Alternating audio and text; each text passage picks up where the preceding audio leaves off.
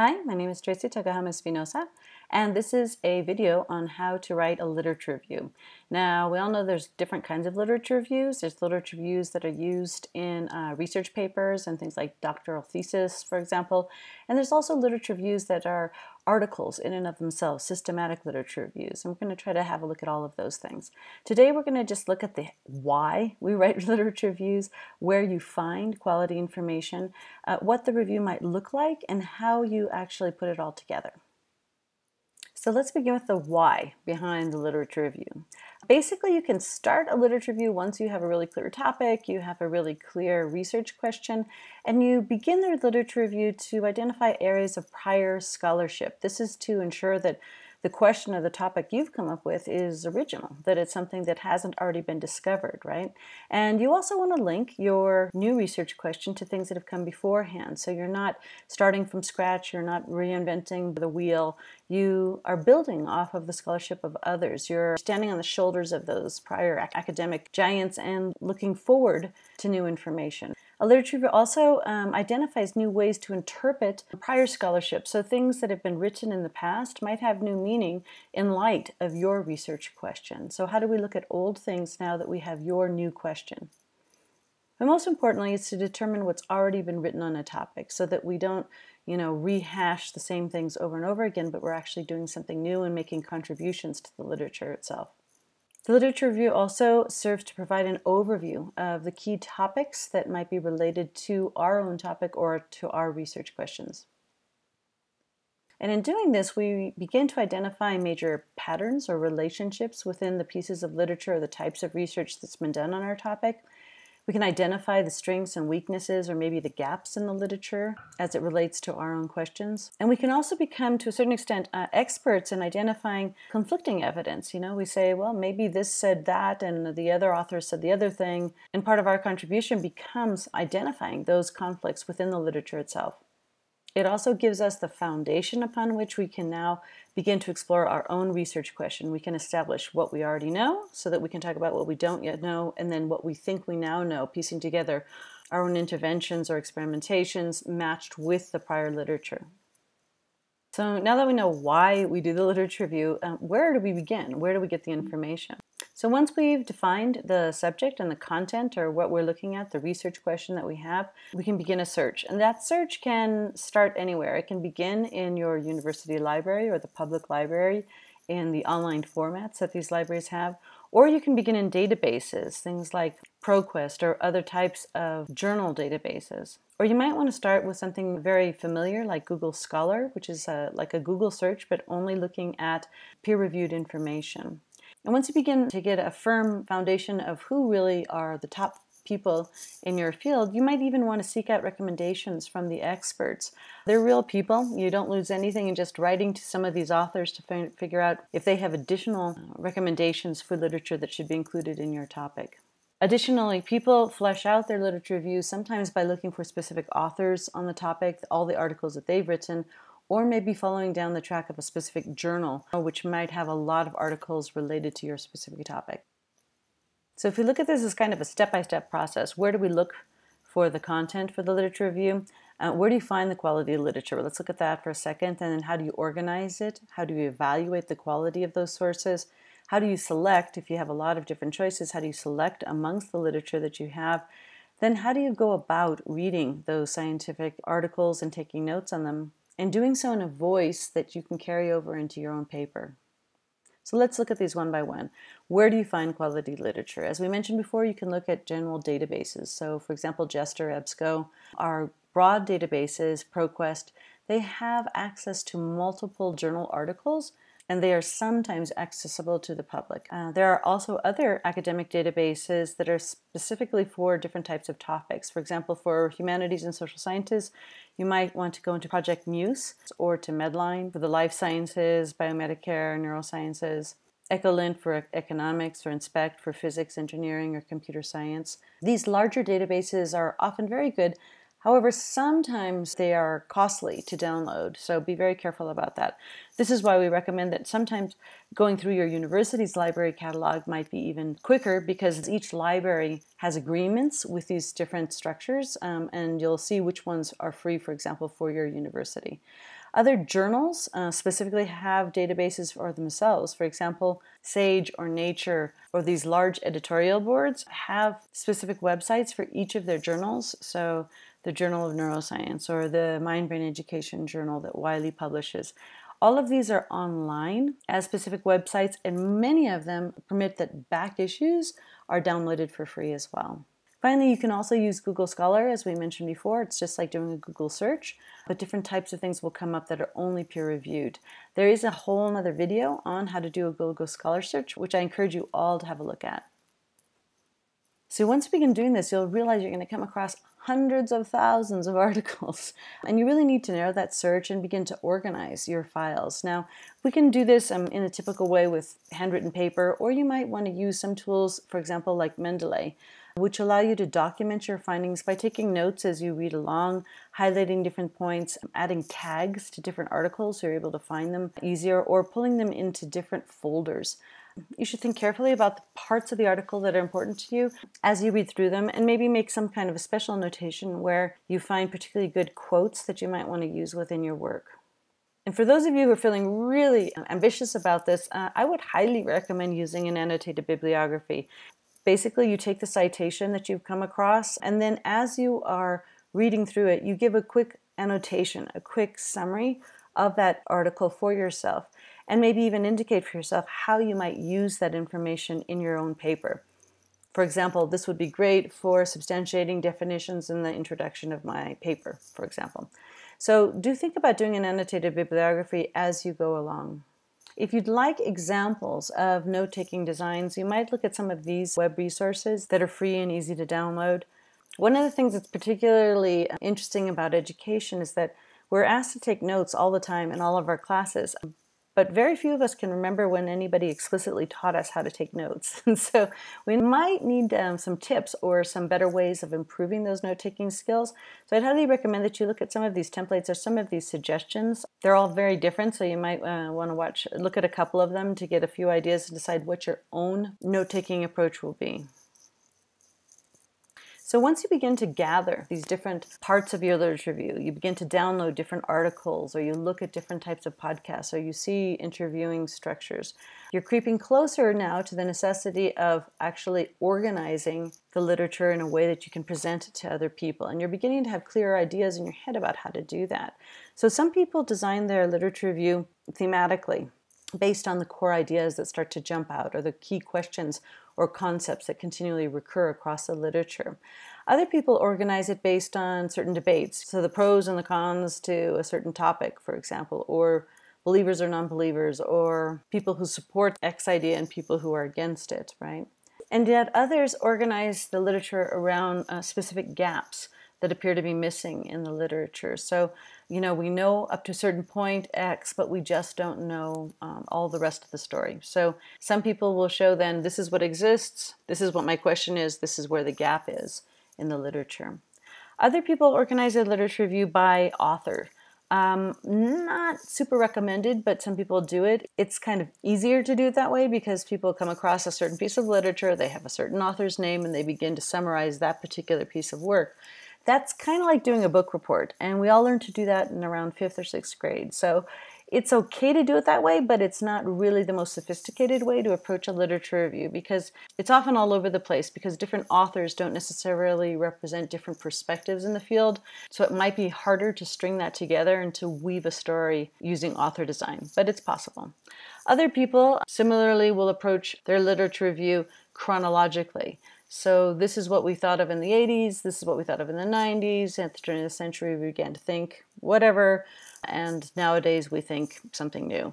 You could do it chronologically. Again, that does tell a different kind of a story, but it's often not as powerful as the thematic design. You can bring in the chronological element when you do your analysis, so you don't really have to organize your literature review in that way. And yet other people use a methodological design, so They look at studies in a comparative sense of how they were executed. So the meta-analysis in this field seem to show whatever, while the case studies seem to show something else. So you can use methodological design as a way to structure your literature review. Again, I don't think author, chronological, or methodological designs are as powerful as thematic designs. A final option might be to do theoretical designs. So these would be circling around pivotal publications or key turning points in the evolution of thinking on this specific topic, which is kind of mixing this chronological perspective with different theoretical development. It can work, but again, it all depends on the type of story you're trying to tell with the literature. So a big decision you'll have to make as you're beginning to sort out all of the different findings that you have is whether or not you're going to order the presentation of your literature review by different themes, by the author, by chronology, by the methodological design, or by the theories that they represent. And one way to choose might be to evaluate the literature itself. So when you begin to analyze the authors and their particular levels of expertise, are you really drawn to a certain perspective or an author perspective or an author theory based on the way that they've presented the information? And are their arguments well developed and designed? And do they seem to be very clear or connected to your own research questions? So are they related? And are they balanced? And have they taken into consideration, opposing viewpoints so that you have different perspectives within the literature review itself? Remember, humans are very prone towards bias, and so we tend to look for what we want to find. So if you're looking for the benefits of bilingualism rather than the effects of bilingualism, you're going to find a certain kind of literature. So you have to be very careful and try to balance all of that out, right? You can also judge the quality of the literature that's involved by the source. Does this come from a peer-reviewed journal, or is this something from the popular press or from a newspaper, for example? Generally, in academic writing, we do not accept things that come from popular press as being higher quality on the spectrum of literature. So be very careful with that. Similarly speaking, different types of videos or podcasts have different weight depending on who is giving the video. It's not necessarily the format itself, but who delivered that message. And you evaluate the quality of the literature based on if the source itself seems to add to your better understanding of the information within your topic or your research question. And remember, it's super easy to go down all these rabbit holes when you're beginning to research things. You find one thing and it leads to another and it leads to another. Always come back and have that north, what was the objective, what is the research question you're trying to respond to, and make sure that the literature that you include in the literature review responds directly towards your research questions. And finally, another way to evaluate the inclusion or not of information is whether or not it contributes to core conceptual understanding or big ideas or definitions within the topic or the research question that you're answering. So be sure then when you're evaluating what to include, what are the key theories, models, methods, have they all been included in your literature review? Make sure you understand the results of each of the studies that you're including. What are the results and conclusions of each of those pieces of work and how do they fit into your larger framework? Make sure you can see how they're connected and linked, and this goes back to the question of how you're going to categorize or organize the information. Are you able to create a folder that has to do with certain types of information on the sub-area of your main topic? For example, you might have a folder for things that add to or confirm the information and other things that challenge it. And make sure you take the time to just really think to yourself, maybe even ask yourself, so what? Is this something that's really adding to my knowledge? Does this piece of literature contribute to a better understanding or an answer to my research question or to the topic that I'm addressing? And again, globally, looking at the body of research you're developing, are there apparent strengths and weaknesses of the global research that you're coming across and of the specific studies? For example, you might find a whole lot of information, but maybe they're all only one type of study. For example, there was a bunch of case studies that were done in qualitative, self-reported studies. That's one kind of information, and that's data. But it's very different from looking at maybe other types of information, quantitative data that might add a different perspective to your research question. So try to balance out the strengths and the weaknesses of the information that you're providing. You might also find really well executed studies, but they're conducted on a very small number of people in a specific rural town in X country. that doesn't mean it applies generally, and you can make generalizations about the findings that occurred there because it's only about one particular demographic or one specific population. So make sure that you're choosing studies from the literature that reflect your context. So finally, you're going to come to a point where you're going to have to decide what to keep. Now, here's this physical way of sorting out files, and some people really enjoy doing that. They say, I have to feel the paper, I have to print out every study, and I'm going to sit around in my room and spread out these piles. Go ahead, that's one way to do it. You can also do it electronically.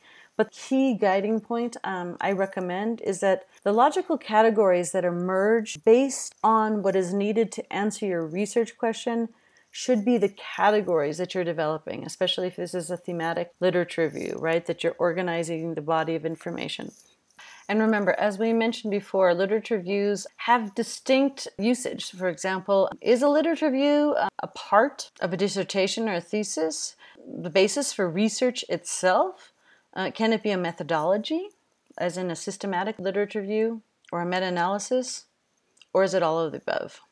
And yes, of course, it's all of the above. So depending on the way you approach the literature review, you're going to have different types of emphasis. And basically, this is determined pretty much by its link. The exact format of the literature review is pretty much the same as we described in all of these different cases. But if this is the basis, for example, as a methodology, then you basically will have to have tons of literature within the literature review, because what you're trying to do is a systematic literature review, which can be, for example, everything written in the past 10 years about X topic.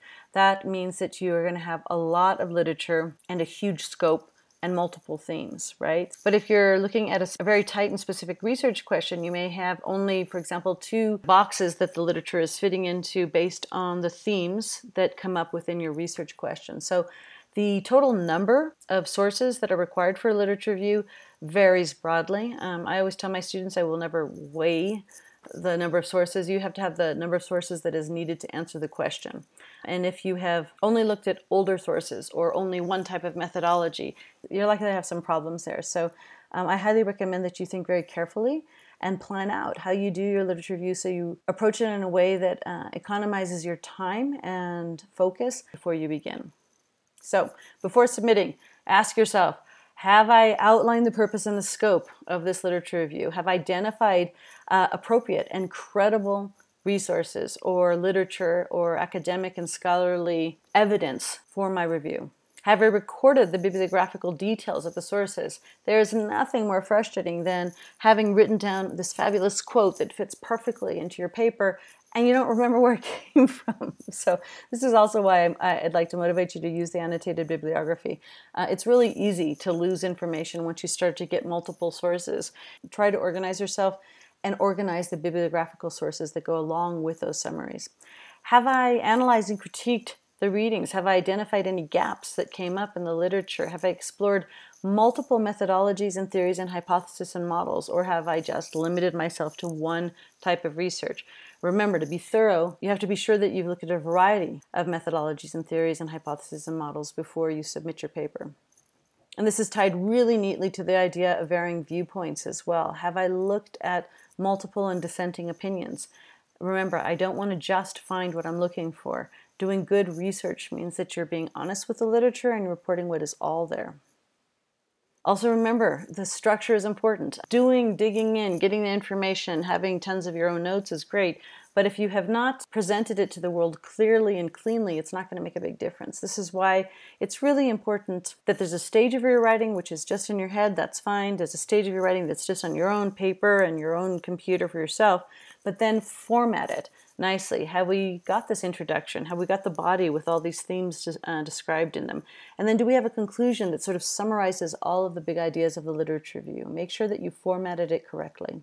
And finally, before you submit it, spell check it. Make sure that you've got punctuation going for you. It's really sad to see students who have put so much work into a lit review and they're so exhausted at the end of it, they submit this kind of messy thing that it totally detracts from all the effort that they've put into it. So do take the time to present your paper well. If you've done all of that, you are good to go, and we really look forward to reading your work. If you are not good to go, or if you have any questions, don't hesitate to write. We really want to make sure that you're feeling comfortable about this stage of the research process. Thanks.